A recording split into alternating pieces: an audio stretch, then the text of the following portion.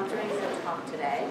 And for those of you who don't know, the center is an interdisciplinary research center on campus where one of our main activities is working with scholars around campus in an interdisciplinary way to write large research grants. So we really build on the idea that to truly do good family research requires having people from multiple disciplines all at the table talking about problems from multiple perspectives. And we've been really successful in that endeavor. So any of you who are faculty members who are interested in trying out a new research endeavor, come and join us. Applications are due in January, and we have a great time with a number of scholars who you can ask them about it. But we're really proud of that activity. One of the things that comes with this activity is, besides sitting with a bunch of scholars working all year long in a research project, is you get to invite a senior scholar in your area in for a 2-day visit who gives a public lecture, but also spends a lot of time with our scholars working on their research grants. And that's who's going to be here today, Dr. Steven Hollon, who's going to be introduced by our scholar. But I'm going to introduce our scholar first. So I want to introduce Dr. Kalpana Podal, who is our family research scholar this year.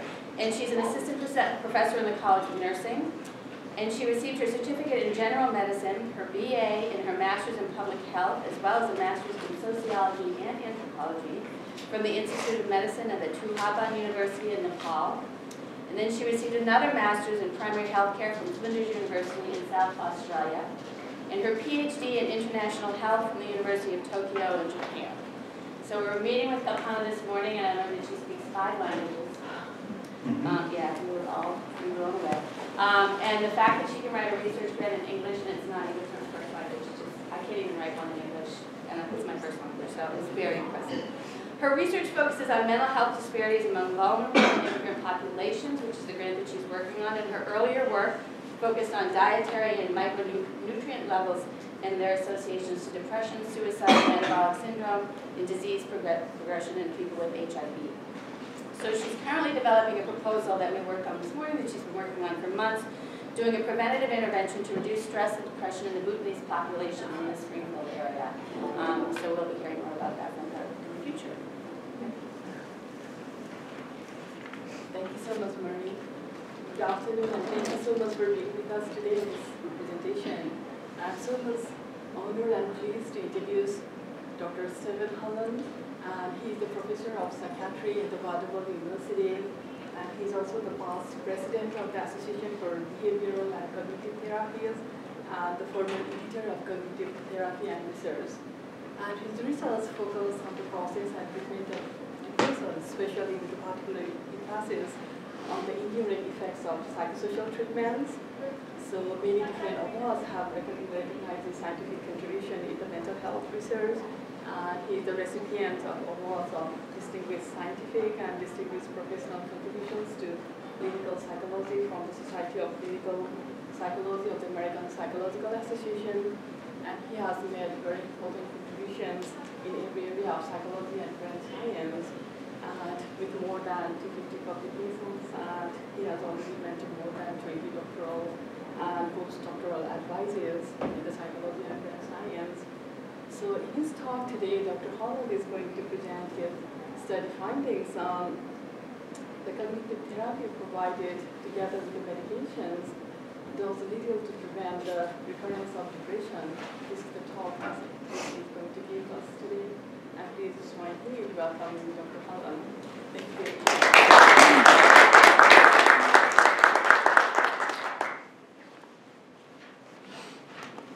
Thank you, Kalpana, very much for that lovely introduction. Thank you, Marie, for the setting up the program.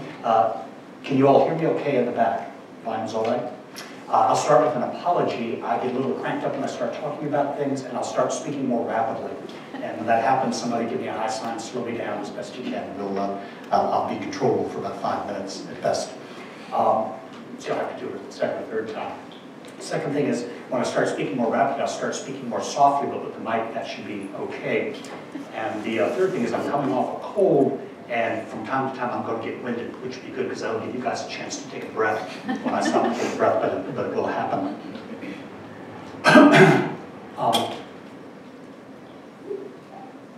Disclosures. Most of the work I do in collaboration with some really good biologically oriented psychopharmacologists. And when we go and give presentations jointly, they'll usually have 2 or 3 slides of financial disclosures about drug companies that they get money from, et cetera. And in all honesty, I don't have anything to disclose, although I am open for offers, for invitations. This one, just if you guys are not familiar with, take a look at the October 31st article in the New Yorker about the opioid epidemic. It was started almost wholly by a pharmaceutical company, Purdue Pharma, which was run by a group of 3 brothers, all psychiatrists that understood advertising. The same people that brought us the Valium crisis back in the 60s that the Rolling Stones made famous with their song about Mother's Little Helpers. What they did was manage to get around physicians' reluctance to prescribe opioids by positing that timed-release opioids didn't have the same problems with addiction that they do. And they developed a pretty reasonable medication, OxyContin, for use with terminal cancer patients to help them sleep through the night. You need something to let you sleep 8 to 12 hours. And they did. The problem is it's highly addictive. They were able to market the way that a lot of physicians, particularly in the middle states, started prescribing. And then when they figured out that it was indeed everybody's addicted as any other kind of opioid, and physicians stopped prescribing, then they'd already created a market for heroin and the like. So it's a classic example of how, excuse me, if you would, pharmaceutical companies are not in business to do good, they're in business to do well. And sometimes you have to keep a weather eye on that. The other thing is I think we have till 1:15, is that correct? And we certainly have time for questions at the end, but I'm more than happy to entertain any questions that you guys have if there's something that's not clear. If there's something that you want to comment on, if you want to express outrage at any point in the talk, please feel free to do that. We'll have time for questions later, but don't hesitate to bring things up as we go through. I want to start out by talking about temporality and depression. I've spent the better part of my career working with depression, studying depression, and I've always, for whatever reason, been fascinated by it. I certainly, a couple times in my early adult life, could have fit in my own studies, so I have a little bit of the experience of some familiar with what the phenomenon is, but I was found it a curious phenomenon. And the temporality works in the following way. This is one of the 2, by the way, can you guys see the slides okay? This is one of the 2 most famous slides in the depression literature. It's the 5 R's done by David Kupfer and Ellen Frank. And if you start from somebody who's non-depressed, and they start sliding into a depression, by the time they get fully into an episode, suppose you start them on medication treatment, you're going to get them better fairly rapidly. The first R is when they get back to what we call response. That's better but not fully well, usually defined for pharmaceutical trials as a 50% reduction in symptoms, and that's a good thing. By the time you get them all the way asymptomatic back to where they were before they got depressed, we're going to call that remission. So response is better but not well. Remission is largely asymptomatic. If you were not treating with medications, most depressions are time limited, meaning any given episode tends to go away on its own. Not all, but most will. And this dashed line is about the time it would take for an episode of depression to clear on its own, usually over about 6 months to a year from the time it starts. So start here, maybe about 3 months of medication treatment to get them back into remission. If you weren't treating pharmacologically, it would take them about this long to get back to what we call recovery. If somebody has a return of symptoms during that interval between the time that you can get them better on medications and the time that it would take the episode to run its course, we refer to that as a relapse. They're symptomatic, it's come back, but it's the same episode coming back. And again, the mic is okay, you can hear me still in the back, gotcha. Anybody that's ever had a child who's had an ear infection, know that your child gets an ear infection, they get feverish, they get hot, they're crying, they're in pain. You take them to the pediatrician starts them on an antibiotic and tells you, don't stop the antibiotic as soon as the pain goes away, as soon as they're better. Keep it going for about another week to 10 days, cause the infections in the system. You stop it too soon, the infection reasserts itself. And that's what we think is going on with relapse. I'm on an antibiotic now for my lung infection. I'm about 2 or 3 days in, I'm feeling better, but I don't want to stop it yet. I'm going to keep it going for about 7 to 10 days. As per instructions. About the time that you're protecting somebody 6 to 9 months on medications, it's probably relatively safe to bring them back off of that. We call that recovery. And the assumption of recovery is the person is not only still asymptomatic, but they're past the underlying episode. So whatever the underlying pathophysiology is has cleared by that point in time, and it's now safer to bring them off. Now, anybody who has ever been depressed before is about 3 to 5 times greater risk of getting depressed again in the future than somebody who's never been depressed. And if you have another new onset of an episode, we call that recurrence, meaning that It's not the old episode coming back, it's a new episode starting, but we know that the odds are about at least three times greater that they're going to have subsequent episodes of depression. So again, we think of depression as being self-limiting and recurrent. However, that's about a third, you cut the risk by about a third relative to if you stop the medication too soon. So there's this curious temporality to depression that you don't find in other things. If you have a specific phobia, I'm not wild about spiders, tougher on the spiders because I'm bigger than they are, but I wasn't wild about spiders at age 5, I wasn't wild about spiders at age 25, I'm not wild about spiders at 25 plus that I am now. But I won't worry about spiders if they're not around. But if you're depressed for a finite period of time, and you're going to be depressed at work, at home, virtually anywhere you go. So depression tends to be temporal in its nature, and other kinds of disorders tend to be more situational bound.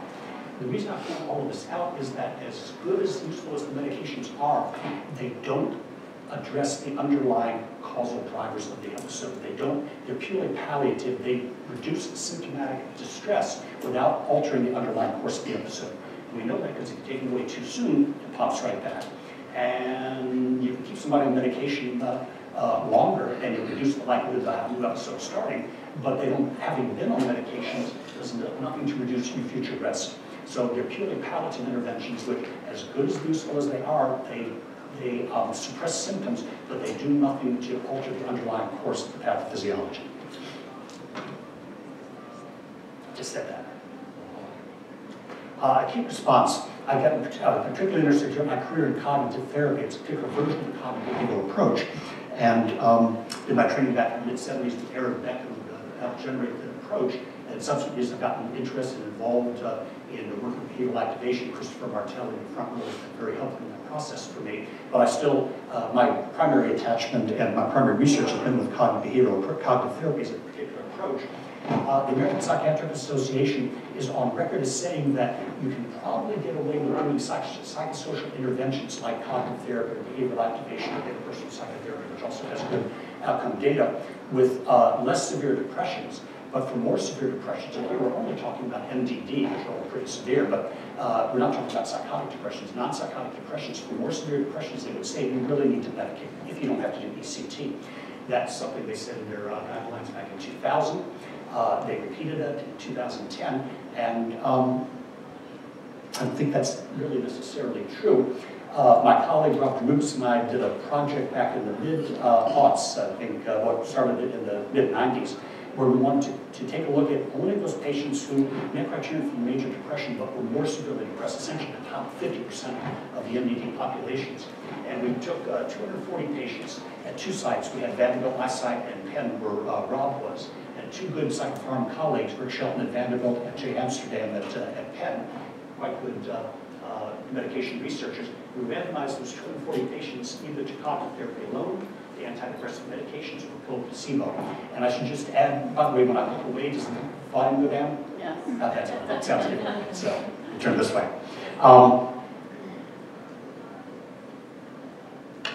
We went looking for severity. We also got chronicity and comorbidity. 2/3 of our sample met criterion for 1 or more axis 1 class disorders. Half of our sample met criterion for an axis 2 disorder. About a third of our sample had substance abuse problems, and some significant minority of the sample were mildly hypomanic. If they were bipolar 1, we would screen out. The bipolar 2, we were really fuzzy on. And basically it worked this way. They couldn't be drinking more than either of our prescribing psychiatrists, or they, and Jay's a real line of functionality, which is a pretty high bar, or they couldn't be more hypomanic than any of our psychology PIs and really involved. That's a pretty high bar. But we randomized these folks to the 3 conditions. The cognitive therapy, they got 16 weeks of cognitive therapy, up to 20 sessions of cognitive therapy over 16 weeks. Just as an aside, and I assume VA probably pretty much the same thing. If you have somebody who's severely depressed, you don't want to wait to see them the next time. It's like pushing a rock up the hill at least twice a week at the beginning. Otherwise, it's like you're reintroducing yourself to the hippocampus each time that you meet. But we did a maximum about 24 sessions over that period of time, but otherwise straight cognitive therapy. Antidepressant medications, it was paroxetine. It's a double-sized condition, I'll tell you why in a moment, but it was paroxetine is the medication, and at that time paroxetine was the SSRI with the best data for working with more severely depressed patients. Third condition was a placebo control. What we wanted to do was to make sure that we had a sample that was pharmacologically responsive, because we were really addressing this APA, American Psychiatric including a little APA concern that you couldn't, there are some patients you just couldn't do a psychosocial intervention alone without having medication. So we wanted to be sure we had those folks. We wanted to be able to demonstrate that our sample was pharmacologically responsive if they were. We also want to be able to demonstrate that we did the pharmacotherapy well enough to get that kind of response. In the pharmaceutical literature, they call that assay sensitivity. We want to show that the patients were responsive to meds and that the medications were. So we wanted to make sure we met that standard. The placebo condition we only ran for 8 weeks because if you can't show the drug placebo difference in that time, you're probably not going to get it. We didn't need to keep folks on placebo longer than that. At the end of the 8 weeks, we broke the blind. Folks that were on placebo alone, if they still needed treatment, and most did, we then provided additional treatment for. And the folks in the medication condition, if they weren't fully responded, we would then go ahead and augment with either lithium or dizipramine. Pretty aggressive pharmacotherapy dosing and pretty aggressive to have the augmentation of that strategy. So we really had pretty strong, active, adequate, more than typically adequate pharmacotherapy. The comparison between cognitive therapy and the two pill conditions, of course, are just single blind. The patient knew that he or she was getting cognitive therapy, the therapist knew what he or she was delivering, but the independent evaluator who did the primary outcome measure, the Hamilton Rating Scales of Depression, didn't know. Triple blind between the two pill conditions. The patient didn't know, prescribing clinician didn't know, and the independent evaluator didn't know who had active medication in the pill. This is what we basically got. At 8 weeks, when we broke the blind placebo, we basically doubled the response rate. Up is good, it means we're getting a percentage of responders. Basically doubled the response rate by using the active medication. We had a nice, strong pharmacological effect. Our patients were pharmacologically responsive on average, and we did the pharmacotherapy well. Cognitive therapy, despite what the little APA would say, pretty much held its own with medication. A little slower, not quite as complete a remission, both better than placebo. And by the time we got 16 weeks out, you could have graphed one on top of the other. We had just under 60% response with each. Bottom line point here is that, back to what the APA would have to say, despite their guidelines, if you do cognitive therapy well, it can hold its own with medication quite nicely. Later on, I'll show you a slide from the Seattle trial that Christopher was very much involved in, was going to be the therapist, and the same thing holds for behavioral activation. Same thing also holds for your personal psychotherapy. If you have slow it down. Thank you. No, thank you very much. I appreciate that. Now, we don't have good data on some of the other more widely used psychological interventions. Maybe they work, maybe they don't for depression, but for the ones that have been adequately tested, cognitive therapy, behavioral activation, interpersonal psychotherapy, it's not true that you can't get as good a response with those interventions as you get with the medications you can. Now the question is, does it have an enduring effect? It's nice that it holds its own with medication, but we've already seen that medications, as good as they are purely symptom suppressive, purely palliative. They do nothing to alter the underlying course of the disorder. And the question is, does a psychosocial intervention do that? We've always thought that they might, and we're kind of curious if indeed they do. I'll take a breath if you guys want to do the same. I've shown you the data from the first acute treatment phase, the first 16 weeks. Now, the placebo folks, out of the subsequent slides, they're getting humanitarian treatment. But the folks with cognitive therapy who got better, we now stopped the cognitive therapy. They could have an occasional booster session. That's why the line's a little dashed. No more than one session in a month, no more than 3 over the course of the whole year. It's as if you send your child off to college, you don't immediately let out his or her Ruby. I hope they'll come on vacations. Our child didn't, but it's rather crazy. But you keep the door open. What we don't want to do is keep doing cognitive therapy. We do want to keep the relationship kind of in place in case they need it. And only about half of our patients in the CBT cell used any of the booster sessions, only about a quarter used all 3, so some did, some didn't. The medication condition, got better medications, we do a second randomization. We either keep them on continuation medication, which is the current standard of treatment. No good pharmacologist would stop medication that soon after somebody gets better. If you remember our earlier 5 hours curve, that should be during that period of risk for relapse. But then the other groups randomly, we withdrew the medication, again, triple blind, patient known, et cetera, and switch them on the pill placebo. So they're still taking pills, still keeping up with their physician, but the medication, the active pharmacological agent, is no longer the pill. We follow everybody through over the course of the year, looking particularly at relapse. At the end of that year, everything stops. We follow for another year looking for recurrence, that the onset of polio episodes.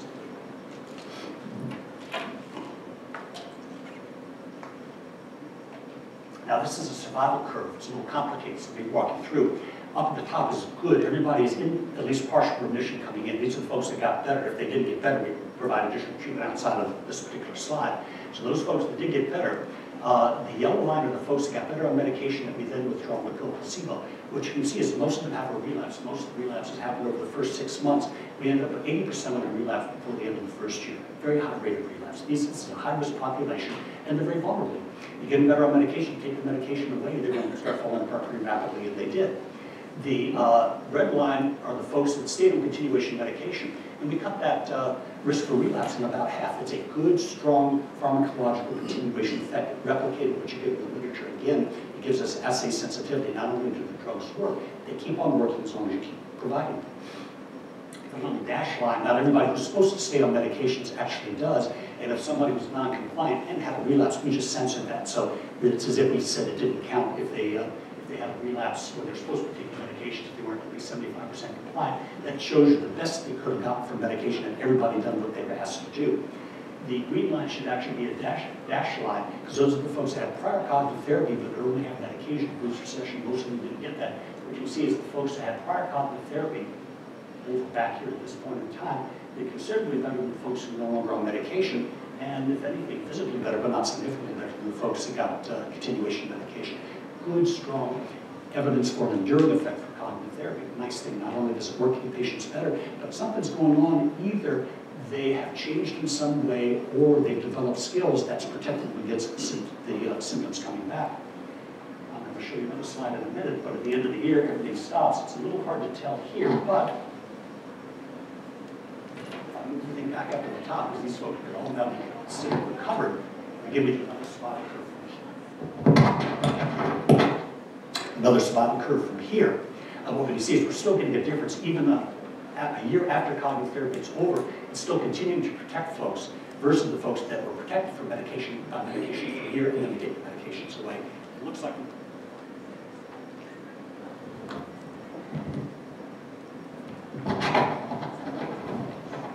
Better? Looks like cognitive therapy not only is as efficacious as medications in getting somebody well, it looks like it has an enduring effect that protects against relapse and possibly recurrence. Less sure because the sample is smaller. Whoops. Bottom line, we'll get to the bottom line. Tim Kuipers, the marvelous Dutch meta-analyst, has taken a look at the 8 trials that have looked at data the way I just showed you. The Hollon study is the one that I just showed you the data for. Across those 8 trials, we were comparing prior cognitive therapy with prior medications. These are odd ratios. An odd ratio of 1 suggests anything above 1 means prior cognitive therapy did better than prior medication. Below 1 means prior medication did better than prior cognitive therapy. And in 7 out of 8 trials, 6 of them were significant. Prior cognitive therapy had lower rates of relapse than prior medication treatment. It's a pretty robust phenomenon in the psychological literature, the psychotherapy literature. It's one of the most robust phenomena we have. The only one that fell with the shortest significance was the NIH Collaborative, and they got close. And the little small pilot study by Robin Jarrett with an atypical sample, 5 or 6 patients per, was the only one that went the other way, which she thinks that's more artifact. So it looks like a pretty reliable effect. If you take a look at prior cognitive therapy relative to continuation medication, again, the Hollon study I already showed you the data for, smaller number of studies there, pretty much the same kind of thing. Let me back up for just a minute. The effect size here, 2.61, means we're reducing risk for relapse by more than half, at 2.5 times, if you will. And relative to the current standard, keeping folks on medication, it's not as big a difference. It's 1.6, but it's still nearly significant difference. Just the Jarrett study, so I'm going to pull this down, and we still think that's pretty close to being there as well. Bottom line is, it does look like we have an enduring effect for cognitive therapy. And not only does it seem to be efficacious in getting patients better, it looks like it helps keep folks better after treatment is over, which is something that you easily can't say for the medications.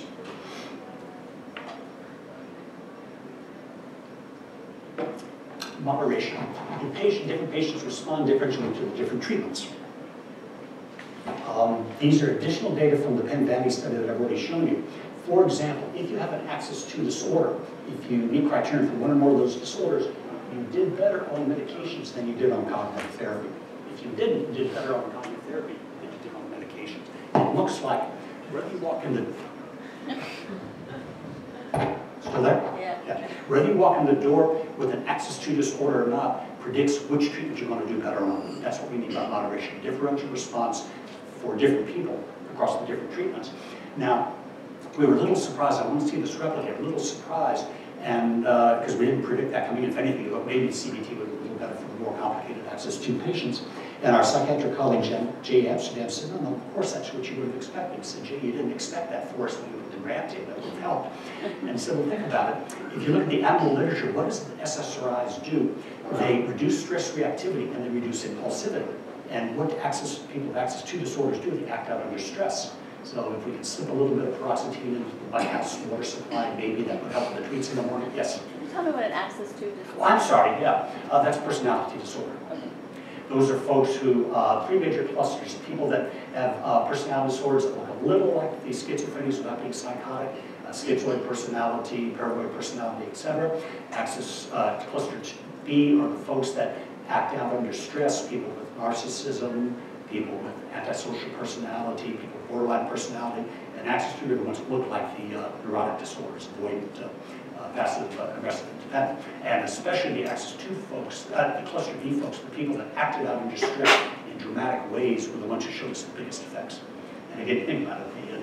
These are people that get in trouble with other people because they do dumb things when they get stressed. And we got a nice effect with medications there. Differential effect.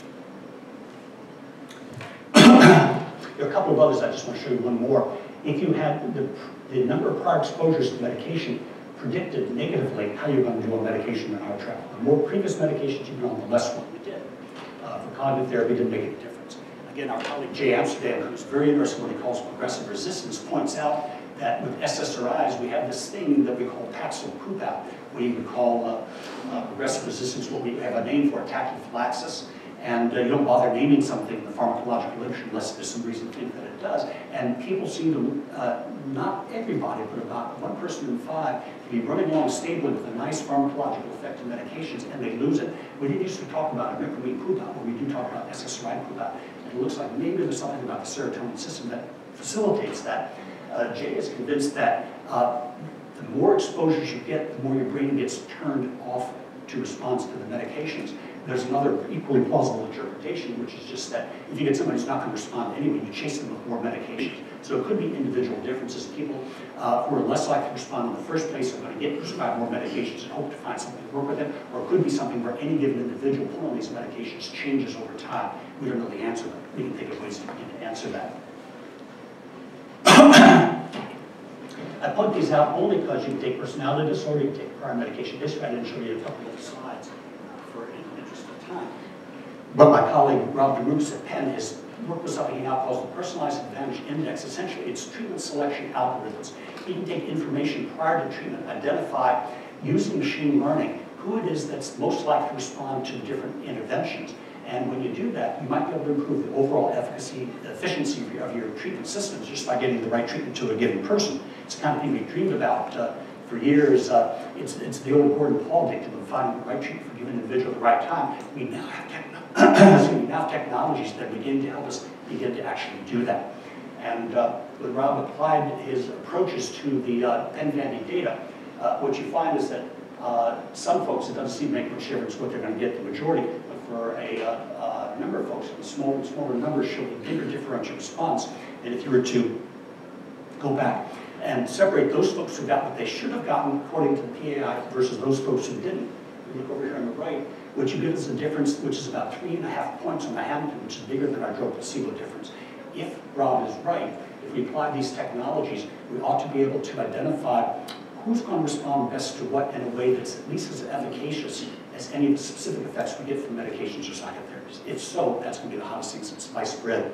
And I'll show you a little later on the design for a study we want to use to begin to try to test that.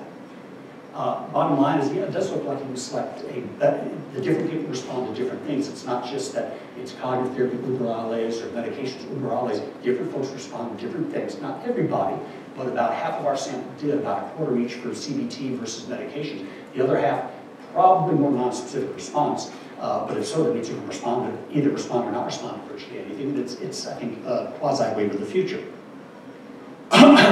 Next question, mediation. If moderation is different people respond to different things. Mediation is how is it that somebody responds when they do respond? What are the mechanisms that really drive that? And we want to take a look at that.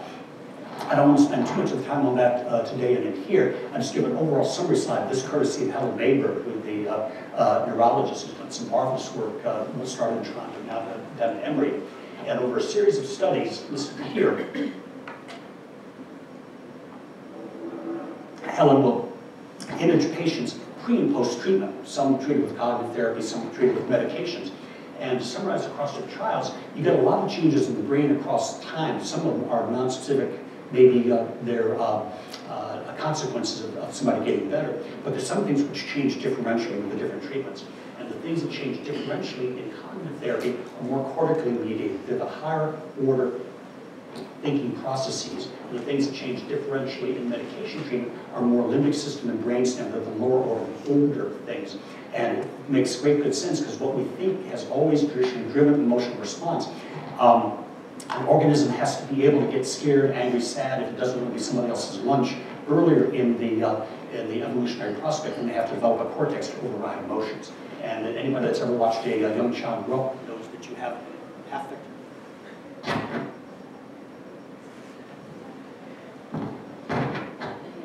Better? Yeah. You have an affective response before you have the capacity to inhibit that affective response. And what she's getting in her differential changes in the brain is wholly consistent with that. We don't know for sure, but the bottom line, the guess here, is that cognitive therapy, when it works, medications, when they work more on the brainstem and the limbic system, basically to dampen down the stress response.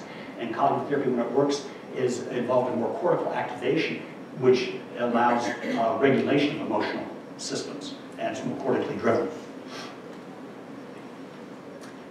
Steve Mayer. Steve Mayer was one of the two original learned helplessness people. Marty Sullivan and Steve Mayer. Marty Sullivan got famous doing it. Steve Mayer went back into basic neuroscience, was not shy on retiring. He actually is a good imitation of Larry David. Larry David does a good imitation of him, but he's a kind of crusty and more basic researcher. This is the basic helplessness triad design. The animal on the right doesn't get stressed. It's put in the box. The electrode's not connected to the tail, so nothing bad happens to it other than the hand to get to the box.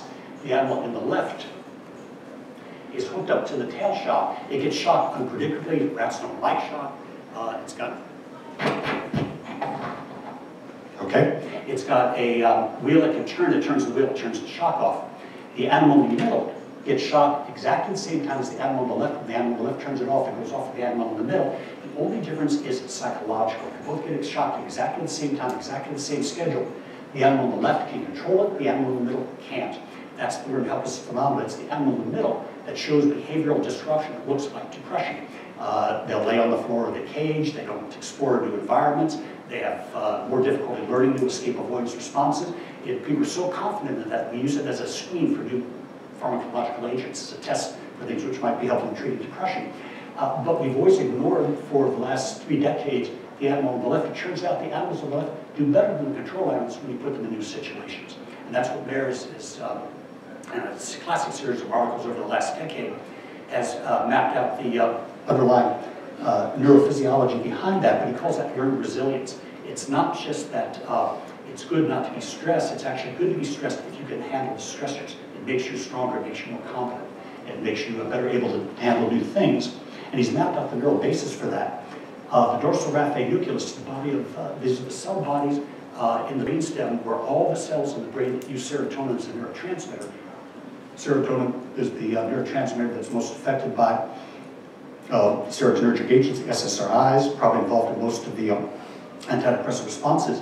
When you get stressed, the dorsal raphe nucleus fires, serotonergic neurons project to the limbic system, to the amygdala, to the hippocampus, to the cortex as well, and it essentially turns on the stress response. If you're going to get stressed by something, it's going to fire. The ventral medial prefrontal cortex is the region of the brain that lights up in those animals in the far left. This lights up in the animals in the middle box. This lights up in the animals in the far left. It has a descending pathway, glutamatergic, which synapses on a GABA. GABA is inhibitory in the dorsal raphe. The GABA turns off the stress response. In essence, when you have psychological control and you know it, who knows exactly what the rats know, but they get psychological control, they act as if they know it. the cortex overrides the stress response. It's as if the cortex is telling the limbic system, don't worry about this, I got it handled. Okay? Lovely. He's, if Steven studies, if he blocks the firing of the projection down, sending pathway from the ventral medial prefrontal cortex, if he blocks that, he can make resilient rats act as if they're helpless. He can override the training that they got. And, oops, went too far.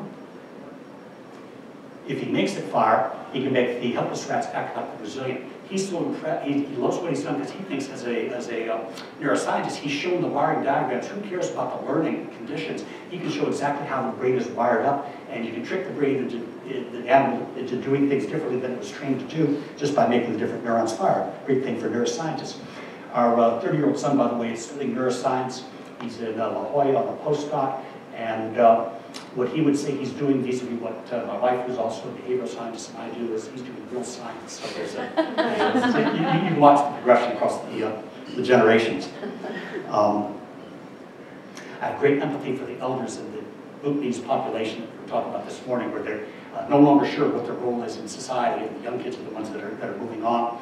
The nice thing for us and for this talk is that learned resilience has a time course. It endures. So you can expose an animal to controllable stressors, and a week later, he's now pushed up to a month later, which in a rat is a long time, they still show the same effects. You don't forget that kind of stuff. It looks like what we're getting for our cognitive behavioral interventions in humans. And we begin to think maybe this is a model for how it is that cognitive therapy and behavioral activation look like they have their enduring effects.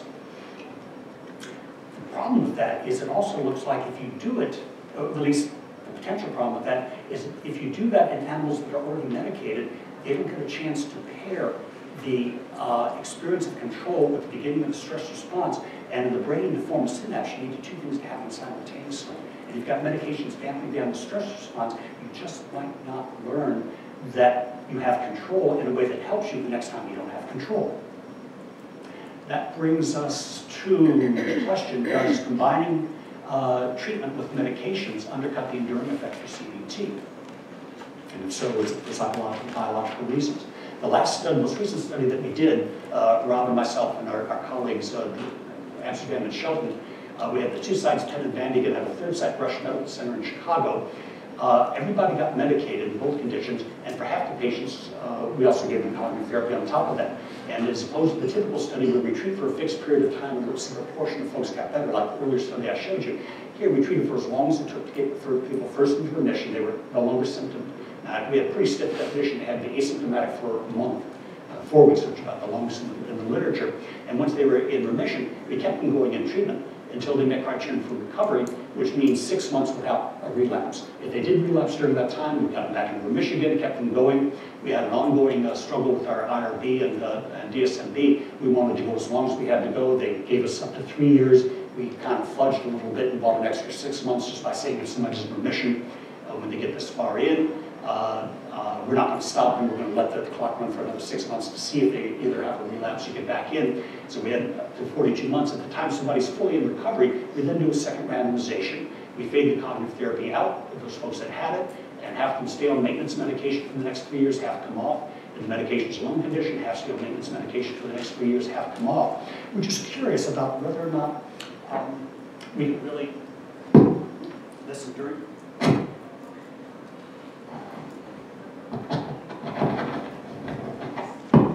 We're curious about whether or not this enduring effect extends to recurrence. We have some hints that it might. Those are pretty small samples, that second year of those projects. Some hints that it might, but we're not quite convinced of that yet. So this is what we tried to set up. I'll just pop because we're really working through any given medication need speed. But the acute continuation phase, this is how many of these folks can we get into recovery. We have a small, modest, about 10% advantage. It comes up to more than 42. They first had to meet criterion for remission, which was a month, and they had to meet criterion for recovery, which was another 6 months. So nobody could hit recovery until 7 months in. That's why the lines start going up then. And across the whole sample, 450 patients at 3 sites, we got a nice, polite 10% differential. It's the kind of thing that it's like a, no offense to anybody's sister, it's a kiss your sister effect. It's significant finding, but a big sample, not that big a deal. Being from Tennessee, that has a little extra significance. But it turns out it was heavily moderated. And I won't walk through all the differences there, but it only applied to those folks who were both severe and not chronic. And I'll just show you among the high severity patients, if you're a high severe and chronic, it wiped out the effect. I'm not going to bother showing the low severity. If you're lower severity, you didn't need to have the cognitive therapy medications. If you were high severe, it made a difference whether you're chronic or not. And if you're high severity and chronic, it didn't help. If you were high severe and not chronic, it made a huge difference, about a 30% difference. Now we're getting a big effect in the third of our sample. Again, moderation, moderation, moderation. That modest 10% increment was wholly restricted to the third of the sample who were more severely depressed but not chronic in their depressions. If you look at numbers needed to treat, nice index, it tells you how many additional patients do I need to treat to get that particular advantage. In terms of the full sample, I had to treat almost 10 additional patients to have the combined treatment beat the medications alone. If we looked at either the non-chronic set of the sample or the folks who were more severe, get it down to under 6. If you look at the folks who are not chronic and more severe, we're about 3.5. That's a big effect. It's a big effect for a third of our sample. For the other 2/3, it didn't matter, but for that third of the sample, it made a big difference. Now, I did that all as a prologue. What I really want to show you are the recurrence data. We now have folks all in recovery, that 10% differential I showed you. Now we're either keeping the medication going or taking it away. The blue lines are the folks that got combined treatment. The red lines are the folks that got medication only. The solid lines are the folks that keep maintenance medication. The dashed lines are the people for whom we're taking the medication away. And what you can see is we had a lot of recurrence anyway over the course of 3 years. We would have expected the dashed blue line, people that got better on combined treatment, to look like to do as well as the folks that stayed on active medication, and they did not. They did no better than the folks that had medication alone. Essentially, in this study, getting cognitive therapy in combination with medication wiped out anything that looked like an enduring effect, despite the fact that 7 of the 8 studies where you get cognitive therapy alone in the absence of medication get an enduring effect. Here, we're doing it with medication, we're not getting an enduring effect. That got us worried, got us a little bit nervous. Dave Barlow did a lovely study of panic disorder patients.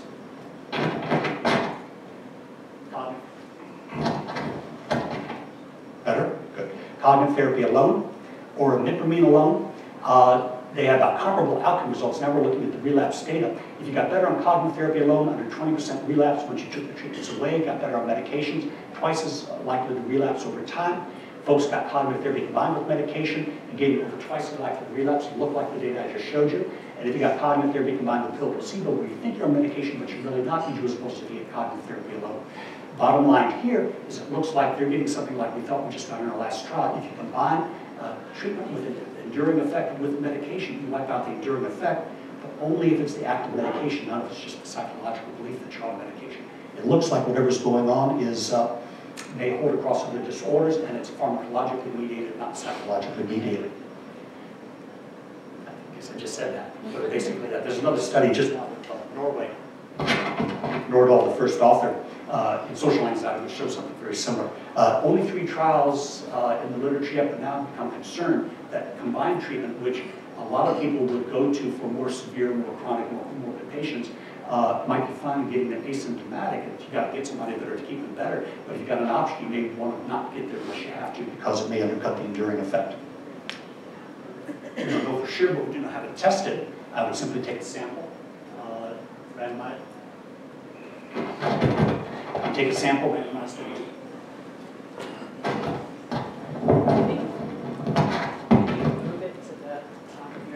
Let me try that. Did it here? Okay.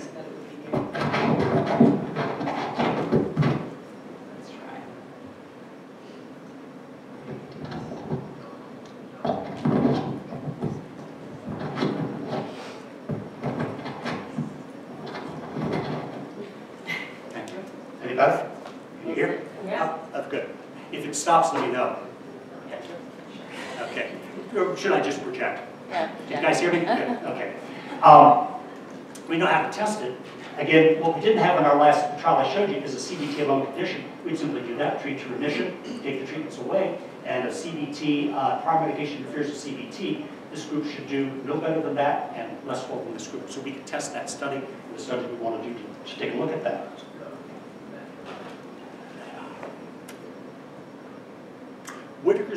you haven't read it, is truly scares you. It's the scariest thing I've read in the summer reading since Jaws. Robert Whitaker is a investigative journalist, so you have to take what he does with a bit of a grain of salt. His job is to sell books and is to generate controversies. However, he points out that there are a lot of things we would expect would have happened over the 50 years we've had psychotropic, psychoactive medications, and they haven't happened. And basically, they work as follows. You would expect to reduce the amount of disability, psychiatric disability. We've actually had an explosion in rates. Now, that could be for other reasons. It could be that we're just becoming more liberal and we put on disability. So there's an alternate explanation. We would expect unmedicated patients to do better. They don't. However, because these aren't based on randomized trials, it could just be that folks who have more severe disorders are more likely to get medicated. It could be individual differences masquerading as a treatment effect.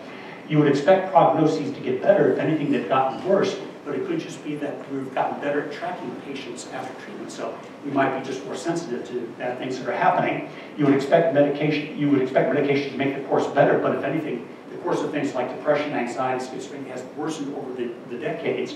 But it could just be that medication withdrawal unmasks the disorder that would have been there anyway. And you would not have expected a new disorder to show up. We never talked about pediatric bipolar disorder until about the last 20, 25 years, until we started putting pre-adolescent children on antidepressants. And it could just be that they've been there all along, we're just missing them, calling them something else. But you look at the couple of things that Whitaker brings up, he's got one parsimonious explanation, which is medications suppress symptoms at the expense of worsening the course of the underlying disorder, versus an alternative, all of which have multiple explanations, but they require multiple explanations. And in the history of science, non-parsimonious explanations don't do well. A stretch or a question? Stretch, gotcha. In the last decade or last 5 years, I've fallen in with an evolutionary biologist, a McMaster, a fellow by the name of Paul Andrews. And what Andrews points out is that depression is an unusual disease. Most diseases either kill you in the first year of life or kill you once you get up over 60. How are you defining elderly? Yeah, whatever. When you get older. And in the intervening years, the incidence is usually low. But depression has its peak onset and incidence during the early to late to adolescence period of time, the time when people in evolutionary history are establishing their families and their careers. Most diseases don't work that way. Things that do work that way are what he would call evolved adaptation. They're things that serve the purpose that evolved in our evolutionary history. And his sense is what the purpose that depression serves is it gets you focused on the complex interpersonal social problems that would make your life difficult, so that you stay focused on those long enough to solve the problem. And he points out that, for example, the dorsal raphe nucleus, the things that uses serotonin as a transmitter, when it fires, projects to the amygdala, it keeps you focused on whatever the problem is that's causing the pain. It's like you've got a splinter in your paw, it keeps you focused on the splinter, not running. The hippocampus, which allocates working memory to the problem, it leads you to ruminate and be hard to distract. It also reduces BNF signaling, you're not generating new synapses. It projects to the lateral prefrontal cortex, makes you resistant to distraction, keeps you focused on the existing problem. It projects to the nucleus accumbens. It shuts down other hedonic pursuits. You don't generate new relationships. You don't go out and play tennis or other kinds of things. You stew in your misery until he would say you work it out. And it projects to the hypothalamus. It inhibits growth, reproduction, physical activity. All he says in the service of working out the existing problem. He's got some data that suggests that maybe that actually happens spontaneously. This is the other most famous, the two most famous slides. So this is the NMH neuron. And there's no neuron in the brain that uses both serotonin and norepinephrine as a neurotransmitter, but for the sake of the slide, we'll put the two together because they both work in the same kind of way. Antidepressants either serve to block the degradation of the neurotransmitter in the presynaptic neuron. The MAOIs block monoamine oxidase, which breaks it down, or they come up the transporters, which bring it back out of the synapse. The bottom line with either of those two kind of medications, they keep more neurotransmitter floating around in the synapse. And the way we understand the way things like SSRIs work is they increase transmission through the serotonergic system, or they correct for a functional deficit in serotonin. So essentially they keep more stuff in this extracellular space in the synapse. The problem with that is we know from our genetic studies, people like Maffei and Caspit, that if you have people with either short or long alleles, people either have a short allele in the serotonin transporter gene or a long allele. And short alleles mean you have fewer serotonin transporters. Long alleles mean you have more. Those people who have the fewest serotonin transporter genes, just by bad luck of the genetic draw, are the ones who are most susceptible to becoming depressed under stress. Just having bad genes doesn't get you depressed, just having stress doesn't get you depressed, but bad genes in the context of subsequent stresses get you depressed. And so what we have is a mechanism that we have well laid. Yes? Just a quick question. So if the short serotonin allele leads to decreased serotonin transmission, does that mean if you just give them more serotonin, it's still going to be saturated at that level? What that probably means is we have two mechanisms which work in the exact opposite direction, and it shouldn't work.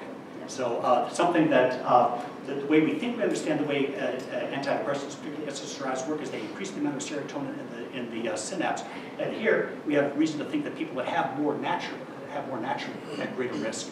So that maybe it saturates, maybe it doesn't. I'm sure one more slide and see if this gets close to the question. But two things, mechanisms should be dumb. And if you push something, it should fall over. In this case, you push something, it falls up. And it shouldn't work that way. What Andrews has laid out, people who are, and let's see if this gets back to the specific question, people who are not depressed will have a certain amount of serotonin in the system on average. If you're depressed, you've got more. Now, you put an SSRI on board, it comes up with serotonin transporter gene, and the short-term effect is having even more there. It moves even further from normalcy. More gets in there. And these levels become absolutely heroic, much greater than anything we have find in nature.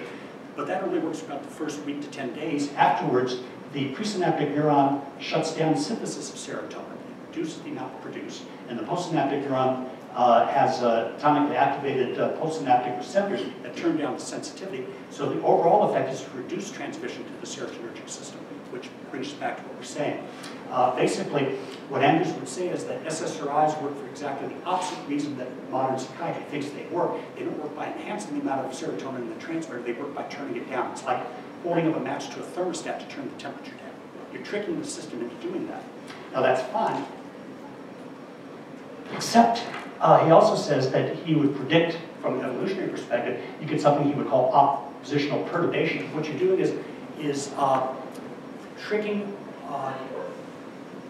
if you're interfering with the natural homeostatic mechanisms which likely bring about spontaneous remission in the first place, something we earlier saw, it's like compressing a spring. When you let the spring up, it should spring back. Greater theory. And he's gone and looked at the data. Look at people who get better on placebo. There are about 1 chance in 5 they're going to relapse once you take the placebo away. SSRIs, you double the odds, goes up to about 40%. SNRIs, a little higher still. Tricyclics, dirtier drugs, that give both serotonin and norepinephrine, higher still. Fluoxetine, which is an SSRI, but it's an unusual SSRI, which has noradrenergic effects at higher dosage levels, so it gets even more neurotransmitter systems, even higher. And the medications you're most likely to relapse on after you get well, if you take them away, are MAOIs, which hit all 3 major neurotransmitter systems, serotonin, norepinephrine, and dopamine. Essentially, the existing clinical data are exactly consistent with this prediction coming out of evolutionary psychology. Skip that.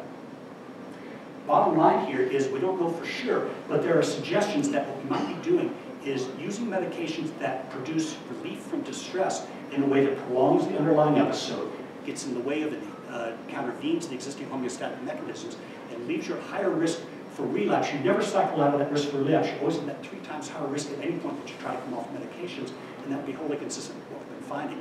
In the States, most good psychopharmacologists will no longer talk with a patient with a history of chronic or recurrent depression about ever stopping medications. They get them on, they get them stabilized, and they're assuming they'll go for the rest of their life. It's like we now treat diabetes. So there's a question there.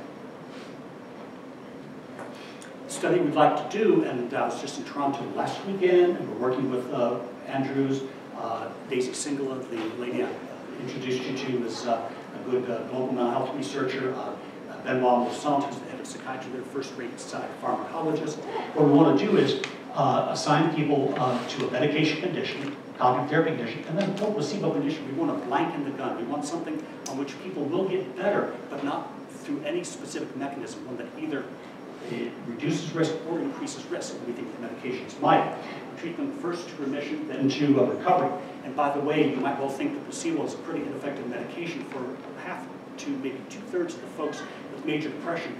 They don't get a true drug effect. They're just likely to get more on placebo than on medication. For the majority of folks get better on antidepressant medication. They're responding to the psychological belief that they're on medications, not the actual medication in the system. For those folks who are more severely depressed, you do start getting a difference there, but it's about half of them show the difference. We ought to be able to get at least 75% of the folks better on placebo, that we get well on medication, etc. We treat them all the way to recovery, and then we take the treatments away. If cognitive therapy truly has an enduring effect, which I'm not sure now that it necessarily has to have, because all our comparisons came against prior medications, and maybe it's not that cognitive therapy is good, maybe it's that medications are bad. If it truly has an enduring effect, these folks should be less likely to have recurrences than folks get better on placebo if there's an active specific mechanism. If medications are truly iatrogenic, these folks should do worse than folks get better on placebo. We know how to test that, and that's the study we want to put in to try to test.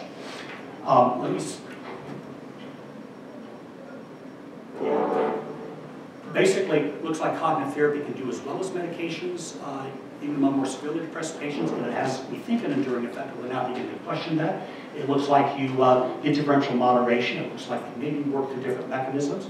It looks like maybe CBD's enduring effect might get wiped out if you combine it with medication. And there are reasons to think that medications, as useful as they are, maybe like remedies. You know, if you've got a cold, you can take an over-the-counter cold remedy. It will help you feel better.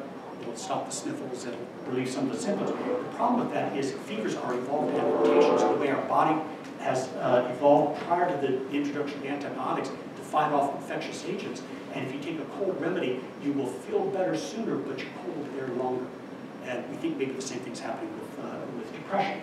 Now I'm going to stop in a minute and ask any other question you have, and then time permitting, I'm going to go and show you a couple slides about behavioral activation and doing work in third world countries. Let me stop first. Any thoughts or questions you guys want to raise? Yeah. Hi, thank you so much. Great presentation. Are there any other therapies that have been tried besides cognitive behavioral therapy? For depression? For depression, sure.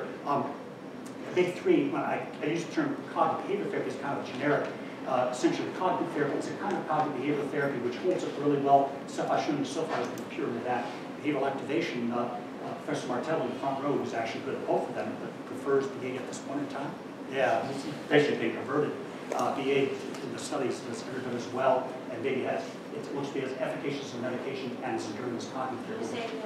Behavioral activation. Okay. And it's getting a person moving, getting them rolling, and it's really bringing in a more contextual analysis. We've had behavior therapy around for close to 50 years, but it never worked as well until you stop and did an actual contextual analysis, because not everybody gets better, likes the same things.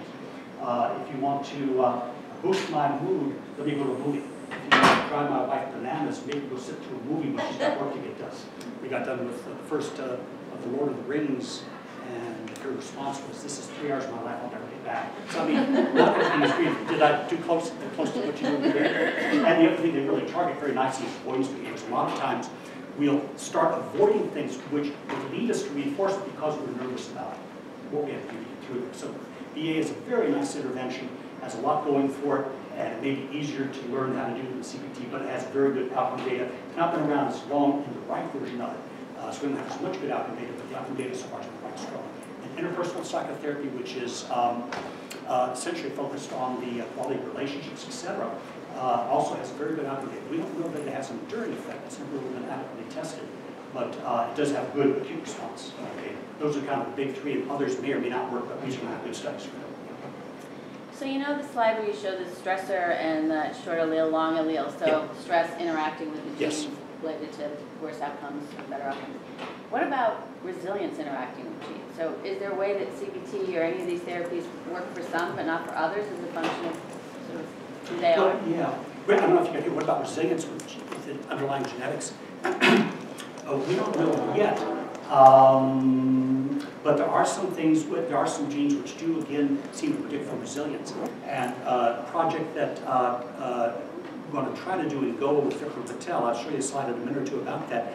We've hooked up with folks at Thalia Ely and Jerome Green at the Institute of Psychiatry in London in the past, trying to look at genetics in the context of a treatment trial was the kiss of death, because you get geneticists on the review committee. They didn't like the small samples we had, and you'd have pharmacological people, they didn't like the genetics of it. Turns out if you get your polygenic risk scores from these very large genome-wide association studies, maybe hundreds of thousands of people looked in there, you can get a good stable polygenic risk score. You can use that to predict outcomes in these studies. So we think we'll be a chance to take a look, and we want to look at exactly those kinds of questions. So far we don't know, but they're very reasonable things to look at. Anything else? Yeah. I'm just curious. you looked at the executive function abilities of the patients as an additional moderator, since you need good executive functions to interact with these therapies, and executive function is linked with the frontal cortex, which tells the Yeah, it's a great question. We haven't, only because I don't know that much about those kinds of things, but we are in the study we want to do. And Pat Arian, very good general psychologist out at now University of Washington, Seattle, in her samples with older adults, has looked very specific, and it turns out to be a very powerful moderator there in terms of not so much going to be better in a psychosocial intervention versus a pharmacological one. And it's, we think people like me have missed that over years. It's a great thing to pursue. You started talking about the opioid crisis when you opened your talk, and I work in criminal justice health, where many folks get immediately depressed when they're sober in jail. Unfortunately, they do get CBT or DBT when they're there, but we have this very high, rapid return to opioids and overdose and death. And I'm wondering if, this is kind of a political question, is there some kind of policy statement that I could look toward to medicate patients more when they are incarcerated? Because it seems to me that you said the meds work better on the limbic area and the CBT works on the executive, and these are very hypervigilant folk. Yep. So I'm just wondering, have you any suggestions there? Well, again, it's a new area for me, but I can really imagine. I've got a graduate student now who's using virtual reality as a means of distracting when they go through that, and he's getting some interesting results with that. But it's a terrible problem. It's very hard not to get not to relapse if you've already developed the addiction. And I know just from one or two surgeries in the last 5-10 years where they put you on OxyContin, coming out of that, it's very hard to stop even after a couple of days. And I can imagine it's a real scourge. We talk about it as hijacking the nervous system. And I like the antidepressants a lot more than other medications, despite what I can through in the talks. Much better than minor tranquilizers, and a whole lot better than the opioids. And if you can get a good effect out of an SSRI, to help somebody get through that tough transition, more power to it. At the same time, working with this new population, the psychiatrists involved in working, the first thing to do is take people off the SSRIs, because they say that it produces additional kind of problems. So I'm not an expert in this area, but the folks I know who are would be a little nervous about that. But I can point you to some of the articles they read in that concern. Anything else before I go on? Good. Yeah. Can you just give us a quick outline of what those sessions of cognitive behavioral therapy are like? Is it just a one-on-one talk? Is it group? Or what kinds of questions are asked? It's typically done in an individual context, but it can be done in groups, and it seems to work just as well in groups. If you're doing cognitive therapy, you're going to start doing more behavioral stuff in the beginning anyway. And you should be teaching patients things like take a big task, break it into its smaller steps, plot out, schedule things that you used to do for enjoyment, whether you feel like doing it or not. Don't wait to feel like doing something, just do it and the motivation will follow. Same thing Christopher would do with behavioral activation. You'll then go on, if you're doing cognitive therapy, to having people test, use the behavioral changes to test the accuracy of their beliefs. For example, I used to like parties. My friend's going to have a party this week, and I don't think I'm going to go because I don't think I'll enjoy it. Well, let's find out whether you enjoy it or not. Let's get you there and then see. And let's run the experiment test. And it's basically what it is. And you can get more elaborate about that. But it's essentially letting your own experiences determine what actually works for you. Very relatively straightforward. Anything else before? Yes? Oh, okay. Thank you, Christopher. This study, Dimension 2006, first really major trial of behavioral activation. Here we've got the whole range of MDD severity, less severe patients, more severe patients.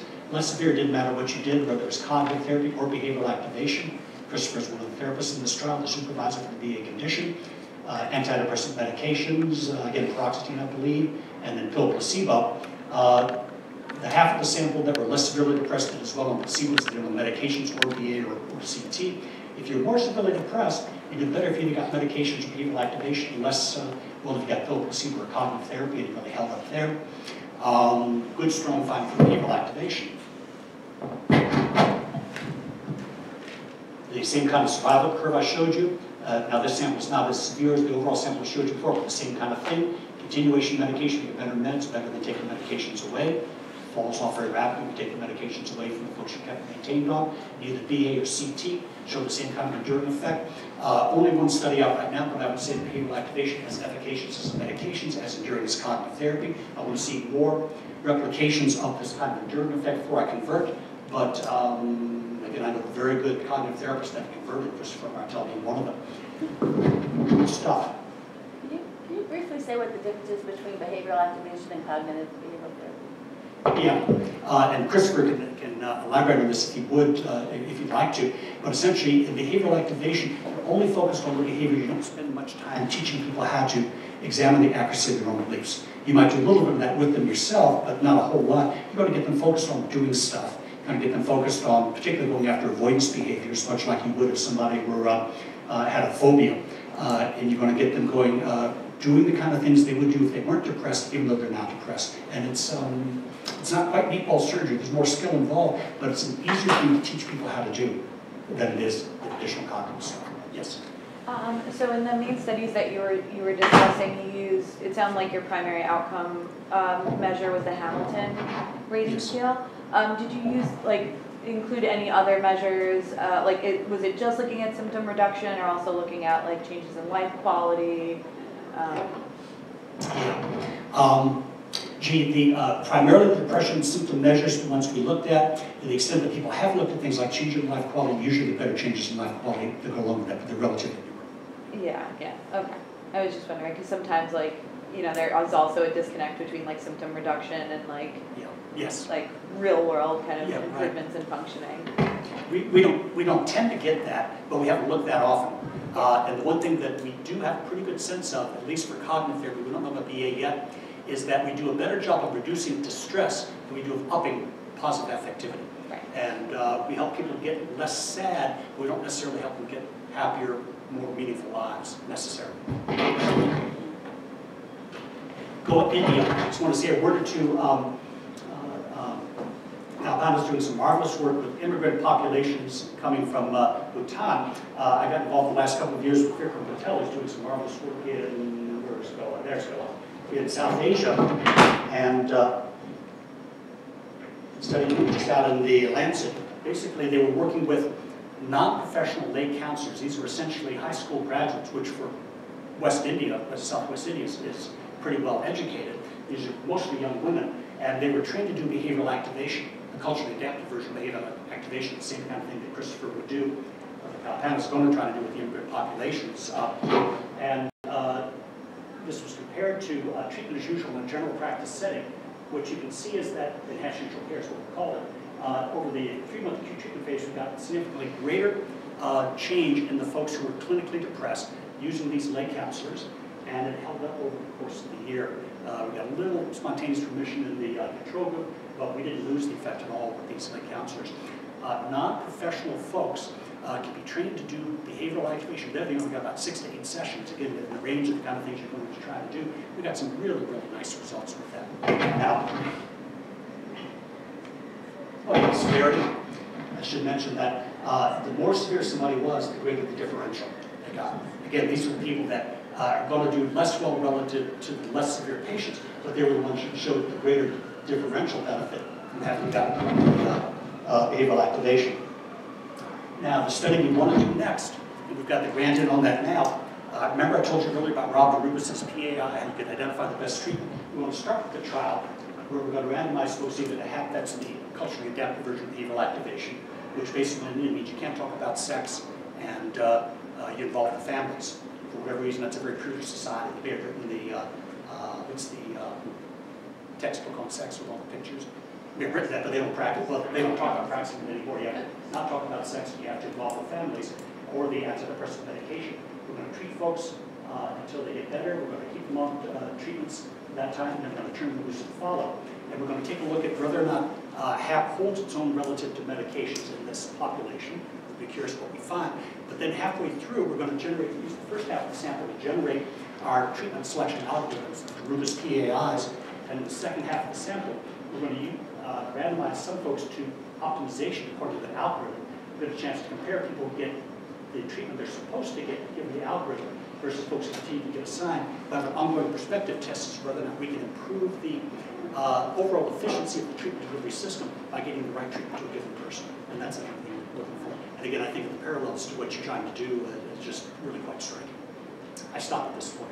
Any other questions, thoughts you guys have? I'm happy to try to address. Thank you.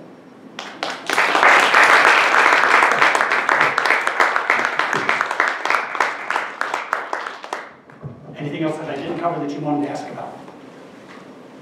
No? Thank you guys very much. Appreciate it.